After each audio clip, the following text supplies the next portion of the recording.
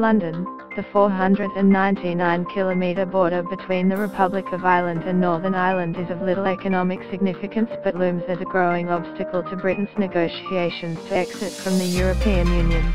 What sort of boundary emerges from Brexit is fraught with political, social and historical overtones and is complicated by the weakness of the governments trying to placate their own divided constituencies. The Irish government is on the verge of collapse after the party whose vote Prime Minister Leo Varadkar depends on to pass legislation said it would seek to remove the Deputy Prime Minister in a breach of their cooperation deal. Despite multiple allegations of sexual misconduct made against Alabama Senate candidate Roy Moore, President Donald Trump continues to back him in the upcoming election. 15-year-old Logan Mott was detained in Buffalo, New York after he tried to cross the US-Canada border late on Friday, as police sought to question him on the death of a woman believed to be his grandmother.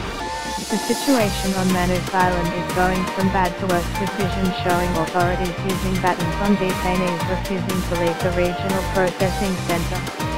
Floor collapses at Tenerife nightclub in Spain, injuring more than 20 people. Airlines have been issued a red warning about the danger of volcanic ash in the skies close to Bali. The US Navy identified 3 sailors who are still missing after their transport plane crashed in the Philippine Sea on Wednesday.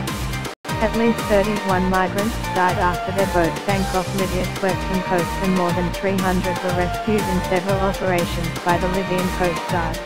The Irish government is on the verge of collapse after the party whose vote Prime Minister Leo Varadkar depends on to pass legislation said it would seek to remove the Deputy Prime Minister in a breach of their cooperation deal.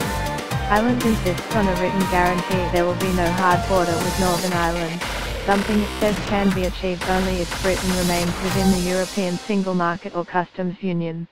A hard border would involve physical checkpoints and potential